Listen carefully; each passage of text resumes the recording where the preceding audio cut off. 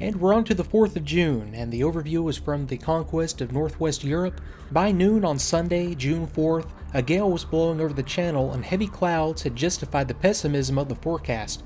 But during the evening, the experts became aware of the prospect of reasonably fair weather after the passage of a front on Sunday night. The interval might last from Monday morning until Tuesday morning, the 5th and 6th.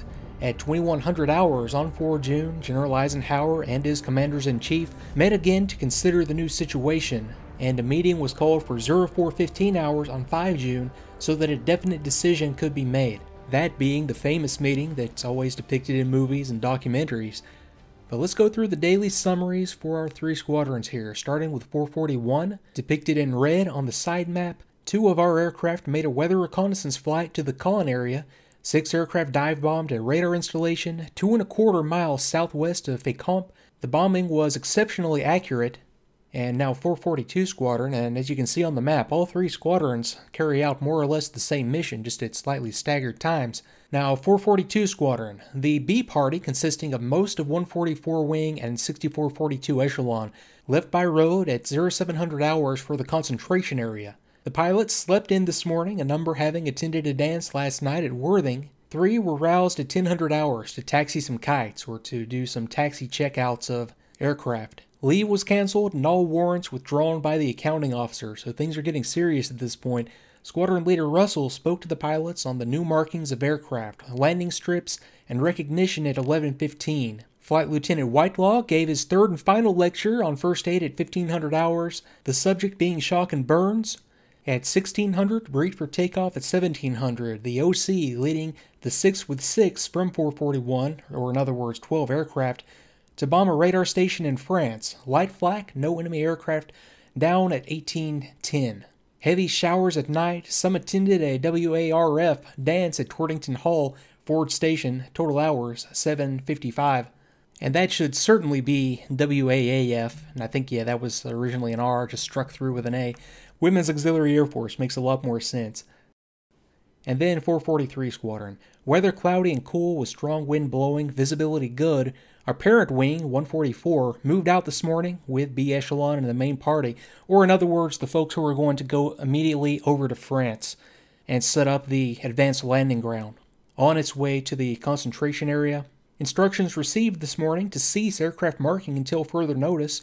Only 3 of ours have been completed. 6 aircraft engaged in training flying during the morning, practicing attacks and bounces. Pilots called for briefing at 1700 hours, and 12 aircraft dispatched on bombing at 17:55. No 48-hour passes or days off being granted in the squadron beginning today. Ops flying time 11.5 hours, non-ops 5.5 hours. So you can definitely see that things are beginning to get more and more serious here concerning the move. So let's start with the first flight, and this is 0915 to 1030, weather reconnaissance in the Caen area, nothing noted on the 541. Next up, we have a 1015 to 1130. This is an escort of ships into Brighton Harbor. Again, nothing out of the ordinary noted on the 541. That would have been, I'm sure, uneventful. And then at 1655, the squadron gets airborne on a strike mission against radar installations out here on the Normandy coast, and it was Ramrod Mission 970. Radar installations at Fécamp were dive-bombed. All bombs fell less than 50 feet from the center of the target. So if I come in here to the radar site, now the other 2 squadrons are a little bit more specific about the site that they bombed. This one simply says radar installations at Fécamp. Now I know for certain that there was a radar station right here where this is depicted. And you can see the 3 pillars there. Those are the support pillars for what would have been a billboard radar installation, and I'll come up with some photos to show that. Now, in this case, I can't say with certainty that this is the exact radar station that was bombed. In the other 2 cases, I can, however, and I'm going to come to the 442nd and their radar strike, and this will be a little bit down the coast to the southwest. And this is a 1705 takeoff, so just slightly after and probably in coordination with 441 Squadron. Dive bombing radar installations 2¼ miles southwest Fécamp. 3 direct hits or near misses, other 3 within 50 yards of the target. Bombing west to east, 8 to 3,000 feet. No enemy aircraft opposition, moderate inaccurate flak over the target. And I have what I believe to be that exact location outlined there. And we have a note that each aircraft carried a 500-pound bomb, and it even gives the fuse delay setting used of 0.025 seconds. That would have been the lowest selectable fuse delay setting here.